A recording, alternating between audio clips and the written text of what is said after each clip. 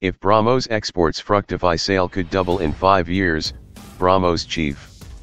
New Delhi, domestic orders placed for the BrahMos missiles have been worth more than $7 billion over the last 20 years, and if exports Fructify the sales could double in the next 5 years, the BrahMos chief said today.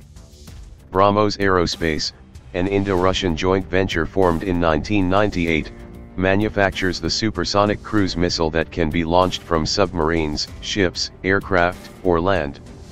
While India could use the BrahMos missiles for its 3 services, Army, Navy, and the Air Force, it could not export them before June 2016, when it became a signatory to the Missile Technology Control Regime, MTCR.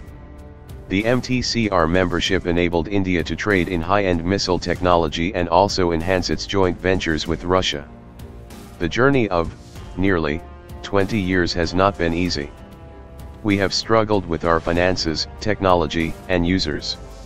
Challenges have been so many, BrahMos Aerospace's CEO Sudhir Kumar Mishra said speaking at the DevTech 2017, an event organized by the Confederation of Indian Industry and the Defense Ministry. The company started making profit only in its 14th year, he said. Over a period of time, the missiles have been developed to become more effective for all the 3 services, he said. The journey has been meaningful because we invested $300 million and today we have orders worth more than $7 billion, Mishra said. After India joined the MTCR, many countries, especially Vietnam, expressed interest in buying the BrahMos missiles. If exports Fructify, then the order for BrahMos missiles, can almost double in another 5 years, he said.